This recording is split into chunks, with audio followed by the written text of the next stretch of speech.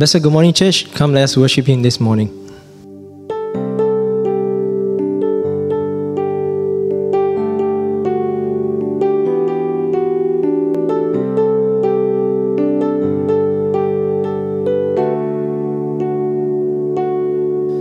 Spirit sound, rushing wind, fire of God, fall within. Holy Ghost, breathe on us, we pray. As we repent, turn from sin, revival embers smoldering, breath of God, fan us into flame. We need a fresh wind, the fragrance of heaven. Pour your Spirit out, pour your Spirit out. Oh.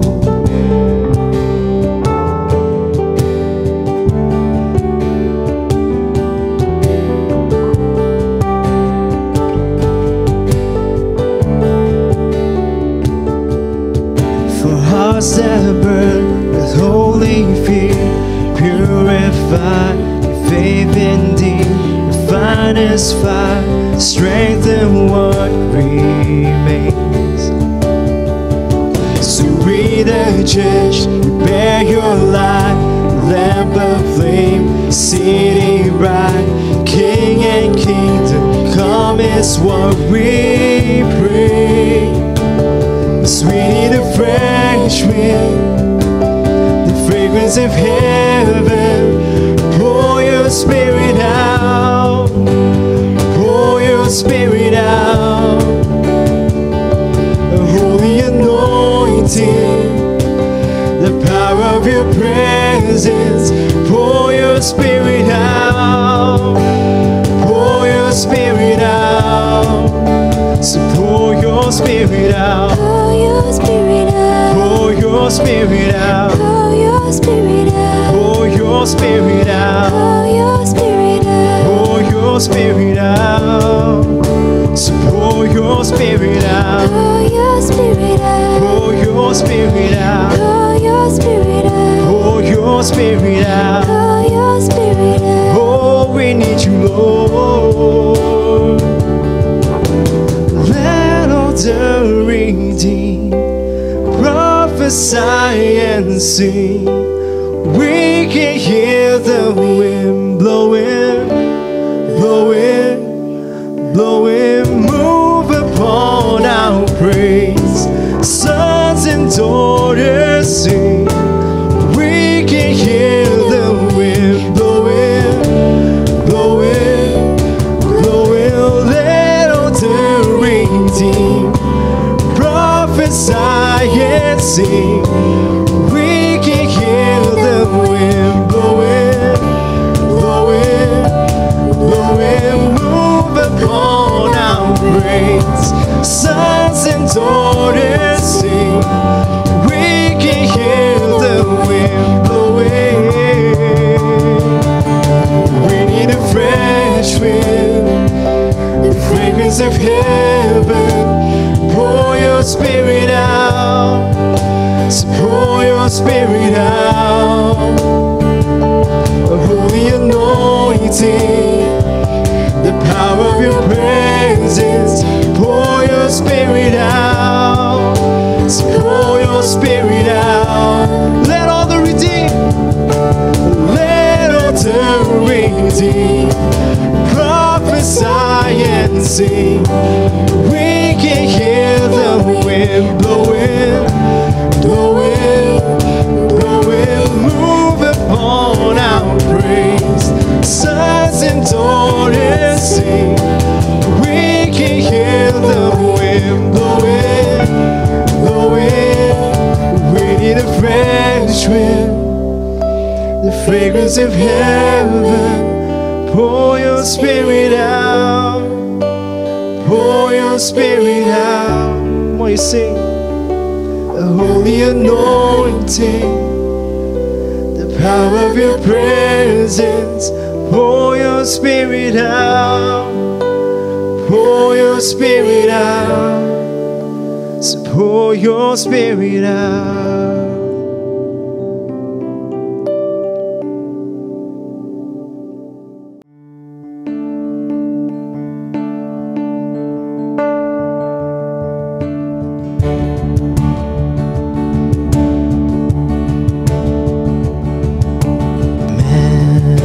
Sorrows, Lamb of God, by His own betrayed.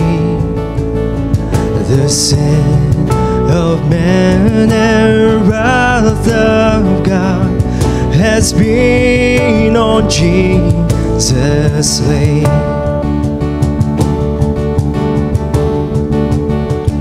Silent as He stood accused, beaten, mocked, and scorned, bowing to the Father's womb, He took a crown of thorns. Oh, that rugged cross, my salvation, where your love poured out over me. Now my soul cries out, hallelujah, praise and honor unto thee.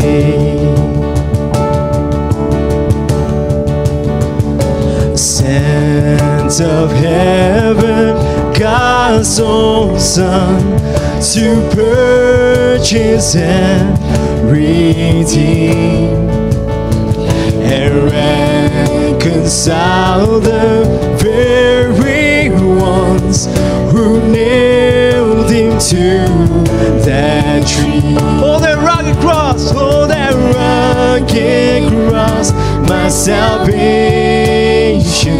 where your love poured out over me. Now my soul cries out, hallelujah,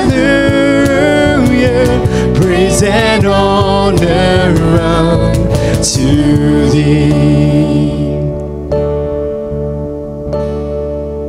Now my debt is paid, it is paid in full by the precious blood that my Jesus spilled. Now the curse of sin has no hold on me. Whom the Son sets free, oh, it's free indeed. Now my debt is paid, it is paid in full by the precious blood that my Jesus spilled. Now the curse of sin has no hold on me. Whom the Son sets free, oh, is free indeed. Oh, that rugged cross, my salvation, where your love poured out over me. Now my soul cries out, hallelujah, praise and honor unto thee.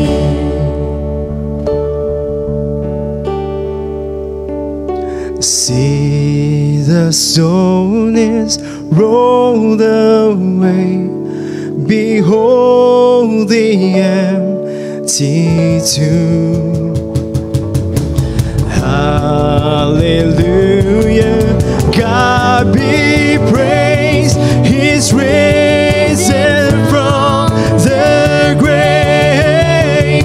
Oh, that rugged cross, my salvation, where your love poured out over me. Now my soul cries out, hallelujah, praise and honor unto thee. Oh, that rugged cross, my salvation, where your love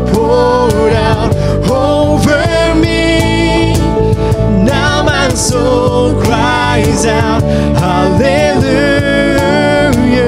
Praise and honor unto thee. Praise and honor unto thee. Praise and honor unto thee.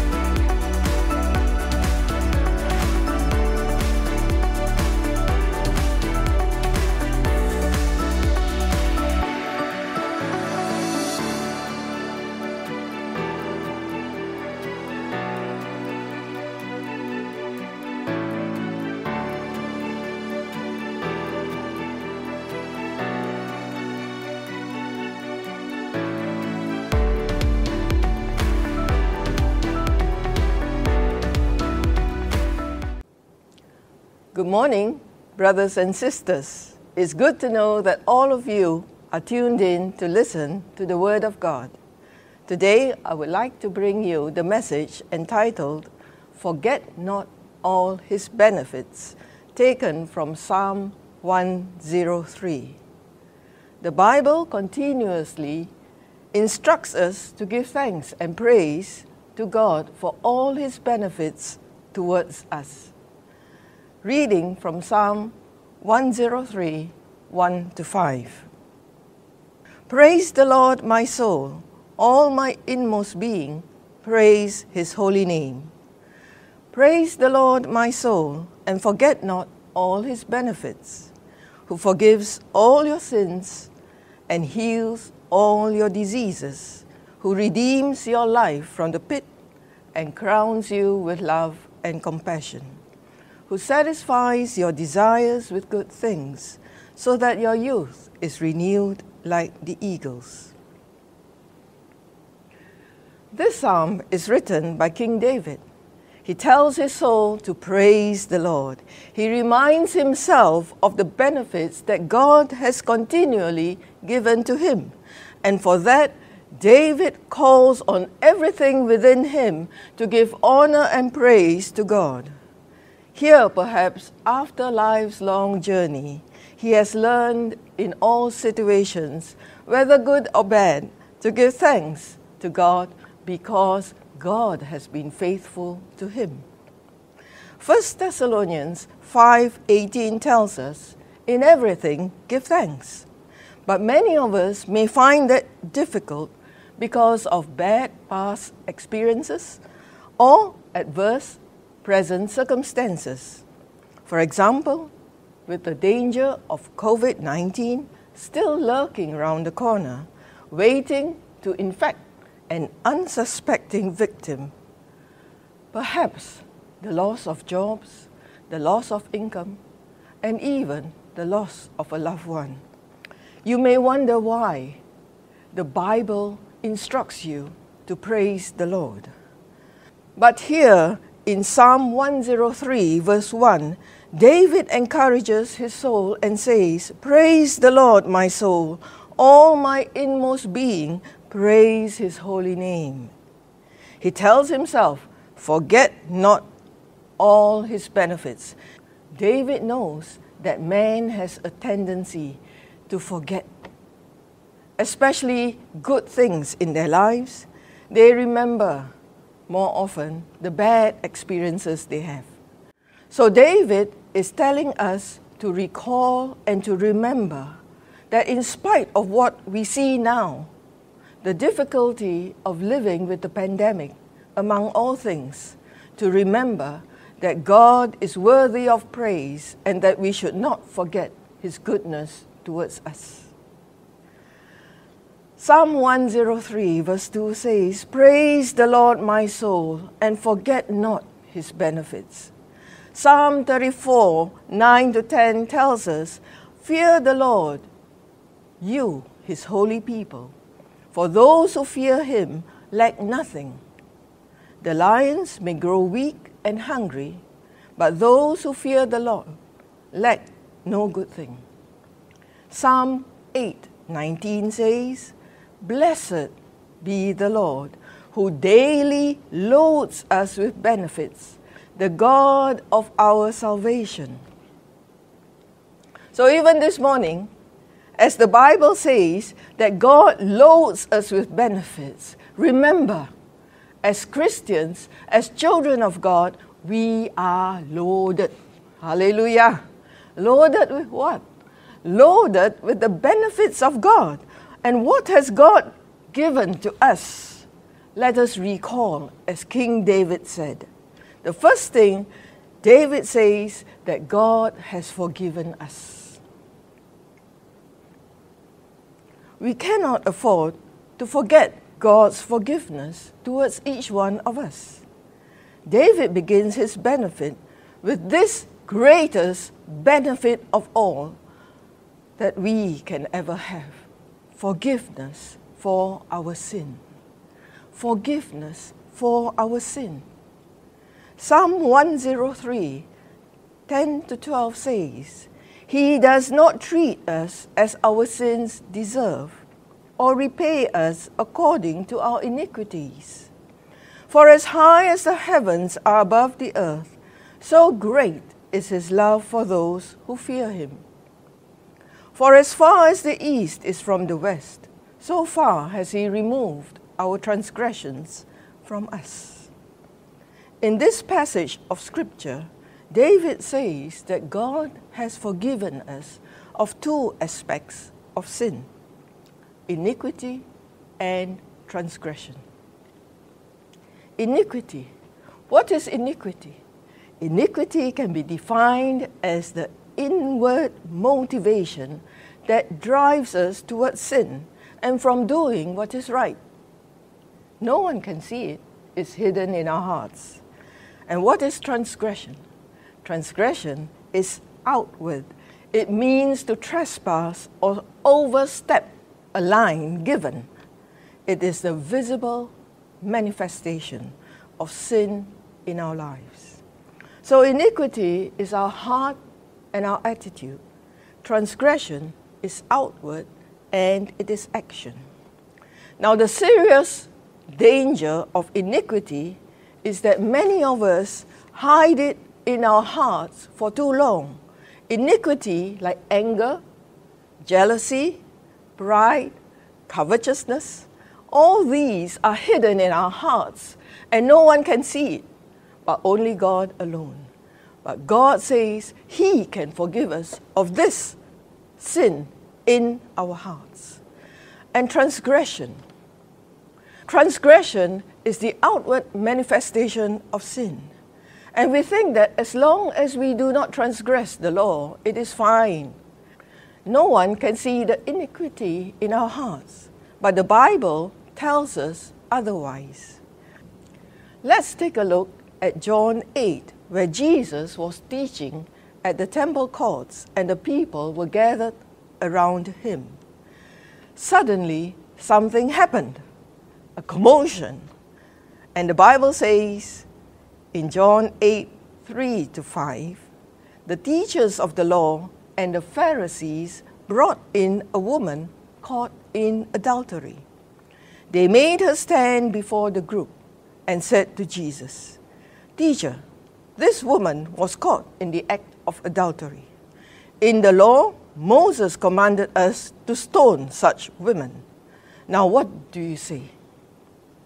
Can you imagine the humiliation the woman faced, being brought before a group of men, self-righteous, and ready to condemn her for her sin.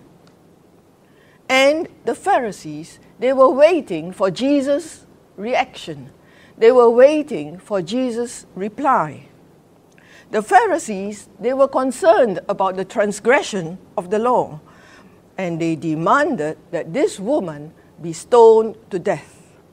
Let's see how Jesus dealt with this situation. Verses 6 to 9 says, "But Jesus bent down and started to write on the ground with his finger. When they kept on questioning him, he straightened up and said to them, 'Let any one of you who is without sin be the first to throw a stone at her.'" And in Matthew 5:28, in the Sermon of the Mount, Jesus said, "But I tell you that anyone who looks at a woman lustfully has already committed adultery with her in his heart." Jesus is equating inward sin to outward sin, iniquity and transgression. The Bible says that God in his Son, Jesus Christ, can forgive iniquity that happens in our hearts and transgression that we act out in our lives. So Isaiah 53 verse 5 says, "But he was wounded," outward bleeding, "for our transgressions. He was bruised," inward bleeding, "for our iniquities." On the cross, Jesus made provision for both inward and outward sin. The sacrifice was complete in so much that no sin can escape the reach of his forgiveness. Brothers and sisters, this morning, know that sin, whether in your heart or transgression, outward sin, can be forgiven by the Lord. And it is through the justifying work of Jesus on the cross. It becomes, if you believe, as if you have never sinned. Amen. God chooses not to remember and does not put it to our account because Jesus paid the full penalty for our sin.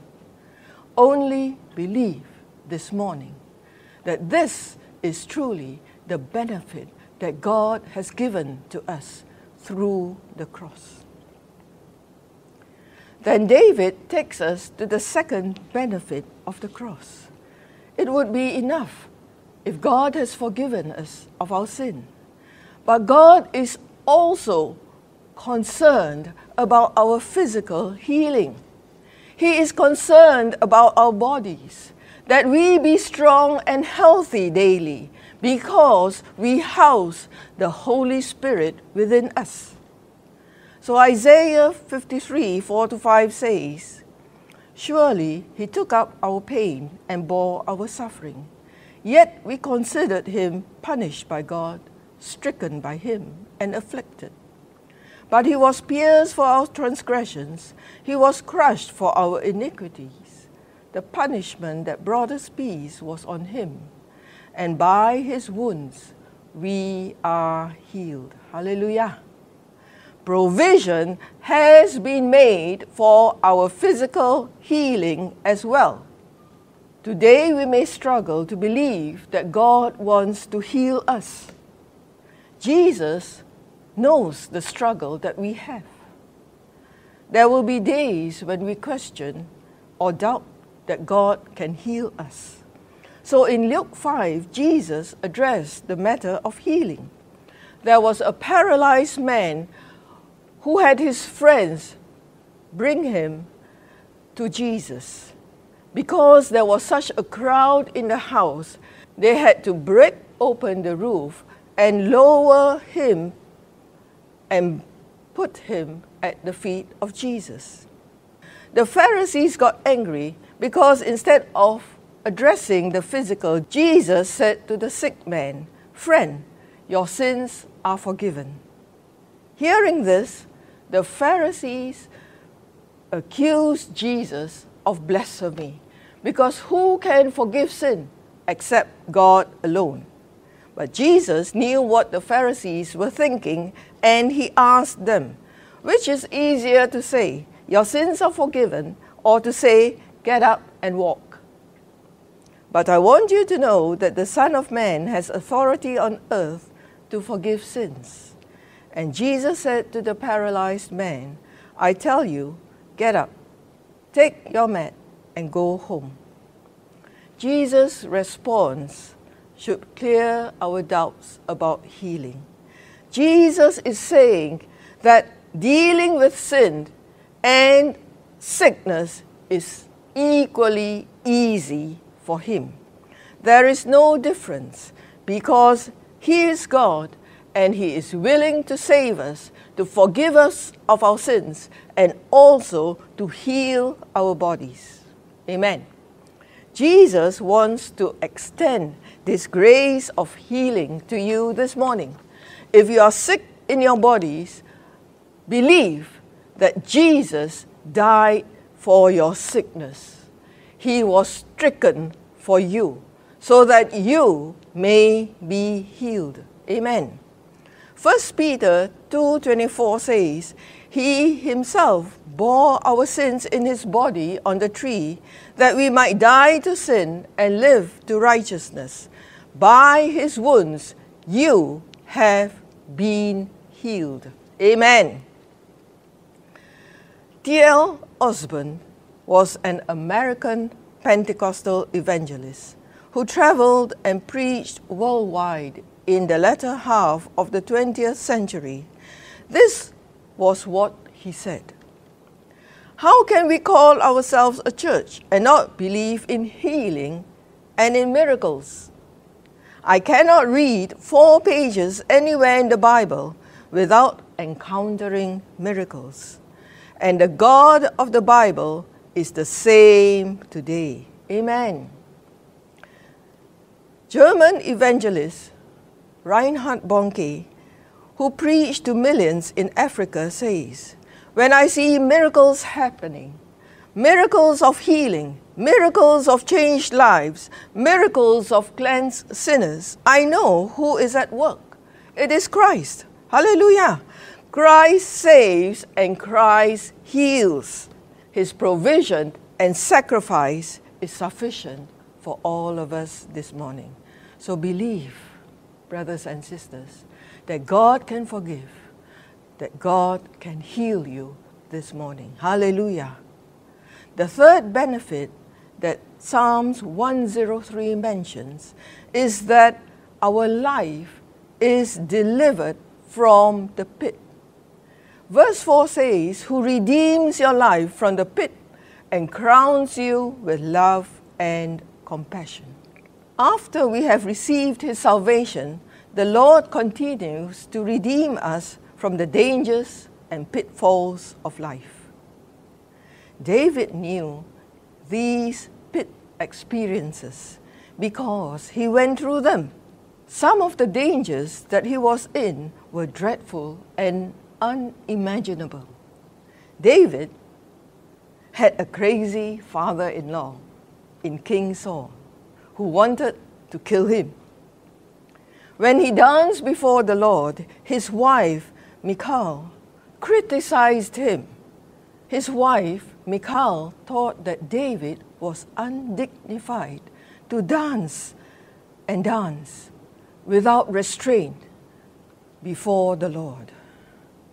King David also committed adultery.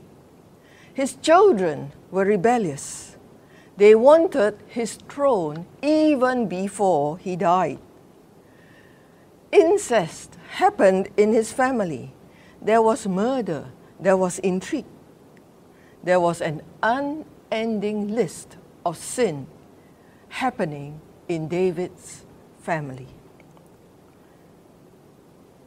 There are 2 ways in which we can end up in a pit. The first one is self-doubt. pits. David had his fair share in this list. He committed adultery with Bathsheba. The Lord sent prophet Nathan to confront David of this sin and his murder of Bathsheba's husband Uriah. 2 Samuel 12:9-10 says, "Why did you despise the word of the Lord by doing what is evil in his eyes? You struck down Uriah the Hittite with the sword and took his wife to be your own. You killed him with the sword of the Ammonites. Now therefore the sword will never depart from your house, because you have despised me and took the wife of Uriah the Hittite to be your own." As a punishment from the Lord, the baby from Bathsheba died. It was indeed a deep pit for David. For such dark moments in our life, many of us cannot face up to it. Many times we want to blame our circumstances. We want to blame others when we end up in the pit. Like Samson, who kept playing and flirting with sin until he fell into the pit. For Samson, it could be that he blamed Delilah for her dressing. So it's always someone else's fault when we are in the pit. It's not ours. So be careful. The truth is, we all dig ourselves into a pit when we are careless or when we do not guard our hearts in doing what is right. The second way we can arrive in a pit is to be thrown into the pit by someone else. Let's look at Joseph. Joseph was the favorite of his father Jacob. He thought that his brothers liked him when in fact they hated him. He was so naive to believe that everyone would support him, especially his brothers. When he told them that he had a dream, that his brothers' sheaves of grain bowed down to his, they got angry. Then later he told them that he dreamt about the sun and the moon and the 11 stars that bowed down before him. For telling them his dreams, the brothers threw him into a pit, intending to kill him. But later they sold him off to some traders who were on their way to Egypt. For some of you, the same heart that was once for you is now turned against you. You have arrived in a pit that you did not dig. Psalms 103 tells you it doesn't matter how you arrive in the pit. David tells us to focus on how we can get out of the pit. He is telling us that God can deliver us from danger and that our lives can testify to His full redemption. God wants to redeem us. He wants to deliver us from the difficult situations that we are in right now. Redemption means to return to the original state. So no matter how we may have failed in our lives, or others may have failed us, God is able to make all things new for us. Why? Because of the redemptive work of Jesus Christ on the cross. Let's take a look at the character of King Saul's grandson. His name was Mephibosheth. His father was Jonathan, King David's good friend. How King David dealt with Saul's grandson tells us that truly David understood the power of redemption. So 2 Samuel 9:1, David asked, "Is there anyone still in the house of Saul to whom I can show kindness?" for Jonathan's sake. And there was found in the house of Saul, the son of Jonathan, called Mephibosheth. After the deaths of King Saul and Jonathan, Mephibosheth's nurse took him and fled in panic. In her haste, the child fell or dropped while fleeing. This child grew up a cripple, and he stayed in a place of dryness, without hope, without the word of God. It was a place called Lodebar, a place of hopelessness. 2 Samuel 9, 6-7 says, So when Mephibosheth, son of Jonathan, the son of Saul, came to David, he bowed down to pay him honor. David said, Mephibosheth, your servant, he replied. Don't be afraid, David said to him, for I will surely show you kindness for the sake of your father Jonathan. I will restore to you all the land that belonged to your grandfather Saul, and you will always eat at my table. Mephibosheth, who ended up in a place of wilderness, through no fault of his own, is now invited back to the palace. He is returned to his original state and status at the king's table. So believe, brothers and sisters, this morning, that God is able to restore you for all the things that you have lost through no fault of your own. Believe that God can restore for you this morning. Let us not keep limping around as if we are still in the pit and that there is no light on top of us.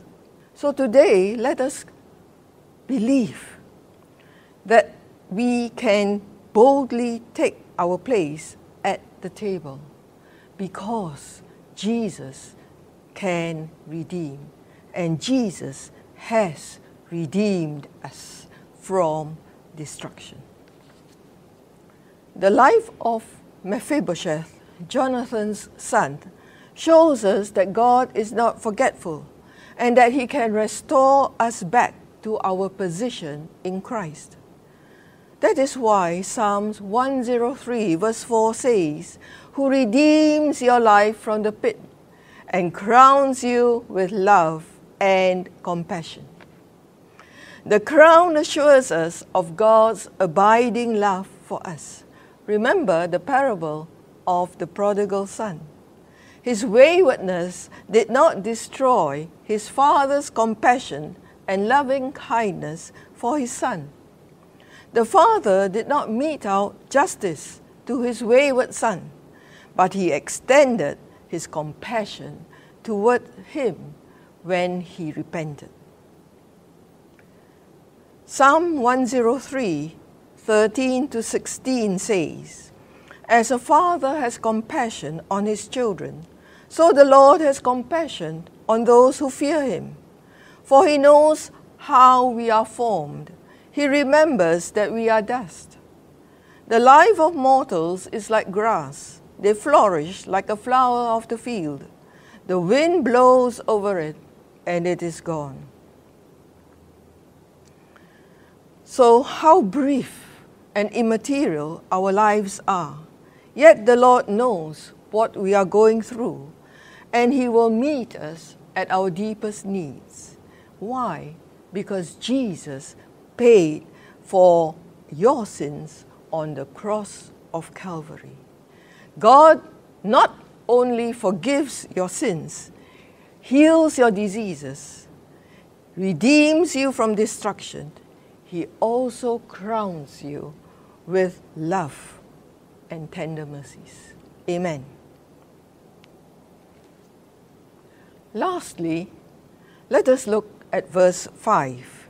It says, Who satisfies your desires with good things, so that your youth is renewed like the eagles. Verse 5 says that the Lord satisfies your desires with good things, so that your youth is renewed like the eagles. It is truly such a huge benefit for each one of us. How many people do you know that are truly satisfied today? What is the source of true satisfaction in life? Let me ask you. Some may think marriage, children, a job, position, wealth can satisfy. But unfortunately, the truth is revealed here in Scripture, and it says this, that only God can truly satisfy your desires. When are we going to realize that the things of the world cannot satisfy us? The world and its pleasures may give you some brief satisfaction, but soon it will be followed by much dissatisfaction, no matter your position, your wealth, your status. It is only God that can truly satisfy you. To the Samaritan woman at the well, who was seeking for things in the world to satisfy her, Jesus said to her, "Everyone who drinks of this water will thirst again, but whoever drinks of the water that I will give to him shall never thirst. And the water that I give him will become in him a well of water springing up to eternal life." The woman said to him, "Sir, give me this water so that I won't get thirsty and have to keep coming here to draw water." Jesus was actually offering the woman salvation, but the woman misunderstood Jesus, and she thought that Jesus was talking about water that could quench her physical thirst. In her life, this Samaritan woman have had 5 husbands, and the man she was living with was not her husband. As Jesus revealed this to her, the woman was astounded and perceived Jesus to be a prophet. Actually, this woman has got the order wrong. She had tried to find satisfaction in one marriage after the other, and it has got her nowhere. There was only disappointment for her, and Jesus then offered her living water. Do you know? Satisfied people are satisfied despite the conditions they are in and the status they have in society. When you still have your first love for Jesus in your heart, you will be content and satisfied. Paul, in his letters to the Philippians, say, "I have learned to be content whatever the circumstances. I know what it is to be in need, and I know what it is to have plenty. I have learned the secret of being content in any and every situation, whether well-fed or hungry, whether living in plenty or in want. I can do all this through him who gives me strength." Basically, contentment or satisfaction cannot be determined by circumstances. He has learned to be satisfied in all circumstances by the power of him who gives him strength. Amen. In conclusion, here in Psalms 103, it says that God loads us with his benefits. And James 1:17 says, "Every good and perfect gift is from above, coming down from the Father of the heavenly lights, who does not change like shifting shadows."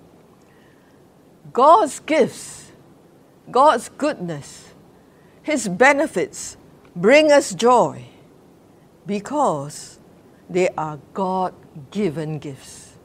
They are eternal gifts. They do not fade. They do not disappear as time moves on, because God never changes his mind. When he gives you good gifts, it is forever. Amen. So these gifts of forgiveness, redemption, healing, deliverance, and satisfaction, God has given to each one of us. So this morning, receive of the fullness of God. Receive of the unconditional love that he has for each one of us. Amen. I would like to close with the last two verses of Psalm 103. It says, "Yes, praise the Lord, you armies of angels who serve him and do his will. Praise the Lord, everything he has created, everywhere in his kingdom. As for me, I too will praise the Lord." Amen. Amen.